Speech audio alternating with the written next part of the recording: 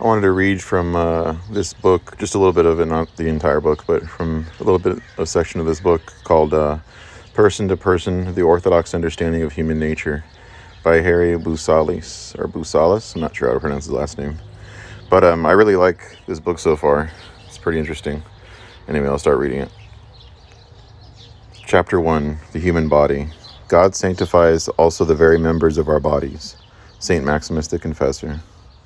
Preliminary points. Contemporary man is obsessed with his body. This pertains not only to his own body, but to the bodies of others as well. We scrutinize each other's bodies. We're into bodybuilding and body piercing. We tan our body and tattoo our body. We try to enhance our body through plastic surgery. We even surgically alter the gender of our body in order to match our sexual orientation. Much of this is a manifestation of our materialistic and carnal-minded culture. But if we look deeper, perhaps this reveals a fundamental flaw in how we see ourselves and how we see each other. Upon closer observation, a tendency toward two extremes is apparent. On one hand, we take great effort to pamper and indulge our bodies. The advertising industry exploits and encourages sensuality. Seductive images of the human body are plastered throughout the internet, in magazines and on gigantic billboards, enticing us with various products. There is an over-infatuation with the body. For many, the human body has become an idol. On the other hand, our society openly disparages the human body. We discard the body through abortion before it is born and dispose the body through cremation once it dies. We give little thought to the natural and organic relationship between our soul and body. For many people, the common belief is that a human being is basically composed of an immaterial soul or consciousness, which is temporarily embedded in a material container, the body. According to this belief, this union is not permanent. Some religions teach that our soul may be reincarnated into another body, and when that body dies, our soul continues to be reincarnated until attaining the ultimate spiritual state, that of no longer having a body at all. Other philosophies teach that our soul was never meant to inhabit a body in the first place. According to this teaching, our soul existed before the body. Our soul pre-existed in a bodiless state. For this school of thought, as a result of the primeval fall, our soul is now trapped within our body and longs to be released from its prison. Here again, the highest form of human existence is for the soul to be freed from the shackles of the body, so it may return to the bodiless state from which it originated. The Orthodox Church teaches differently. Our soul is not meant to exist apart from our body, nor our body apart from the soul. There is an innate and everlasting unity between our soul and body. They will forever be united as one.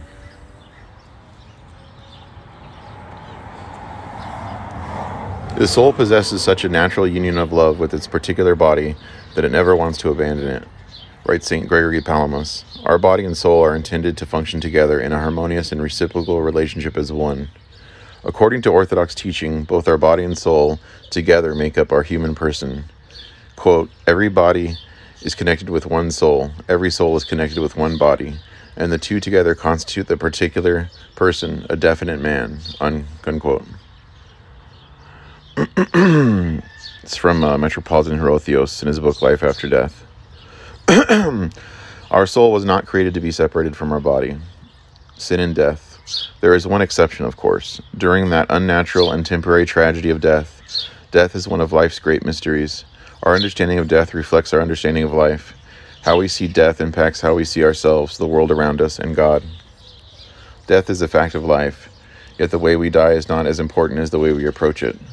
Quote, will the death we are facing be transformed into a gift, a source of life, or will it destroy us? This depends entirely on our attitude, unquote. Death is the direct outcome of sin, and sin is willful self-separation from God. But on as many as according to their own choice depart from God, he inflicts that separation from himself, which they have chosen of their own accord. But separation from God is death, and separation from light is darkness. Sin is when we separate ourselves from God. In Orthodoxy, sin is not viewed in a legalistic sense, such as the breaking of a rule or regulation. Rather, sin is a spiritual sickness separating us from God, from each other, and from our true selves. Sin is when we abuse our God-given freedom. We sin when we make wrong choices that lead to our separation from God's will and likeness. Sin prevents us from participating in divine life, leading ultimately to death. For behold, those who keep themselves far away from you shall perish. Death for the Orthodox Church is not a punishment for sin. God did not create death. He does not want it. What God wants is our freedom, even if this means we might choose living for and loving ourselves more than Him. God respects our freedom so much that He even allows us to separate ourselves from Him. Death is not a punishment, so much as it is a natural outcome of what happens when we sin, when we cut ourselves off from the source of true life, God. The idea that death is a punishment from God for breaking His commandments is based on an inaccurate interpretation of Genesis chapter 2, verses 16 and 17. Quote, "And the Lord God commanded the man, saying, Of every tree of the garden you may freely eat, but of the tree of knowledge of good and evil you shall not eat, for in the day that you eat of it you shall surely die." Unquote. This does not say, quote, "If you eat of this particular tree, I will punish you with death," unquote. Rather, from an Orthodox perspective, when God forewarned Adam, quote, "For in the day that you eat of it you shall surely die," unquote, He was surely cautioning him that if he ate from this specific tree, he would be separating himself from the true life that God had given him. Far from what was originally intended by our Creator, the world is now bound by disease, dysfunction, destruction, and death. This is not the world as originally created by God. It is a result of our misuse of our God-given freedom. Our ensuing separation from God has led to dire consequences for the entire creation. Even though we are created in the image of God, in a world originally created good and beautiful, we are in fact born into a death-bound universe.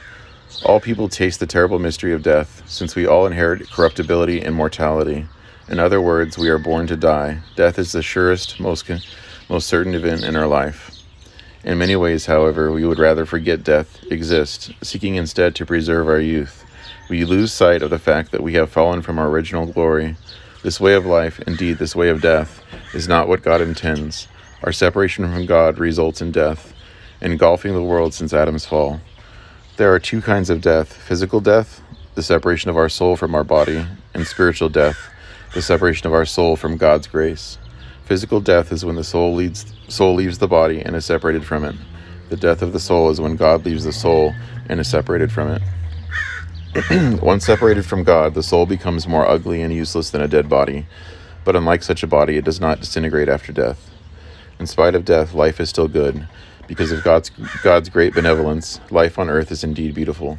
Life is so beautiful that at times we consider our sinful condition, even death itself, as natural to us. He died of natural causes. The truth is, sin and death are not natural to us. Our willful separation from God's grace and the consequent separation of our soul from our body are indeed unnatural. Sin, sickness, senility, old age, death, and bodily corruption, all these are alien to our nature as human beings. God did not create us to suffer these things. These are all consequences of separating ourselves from God, in whose image and likeness we are originally created.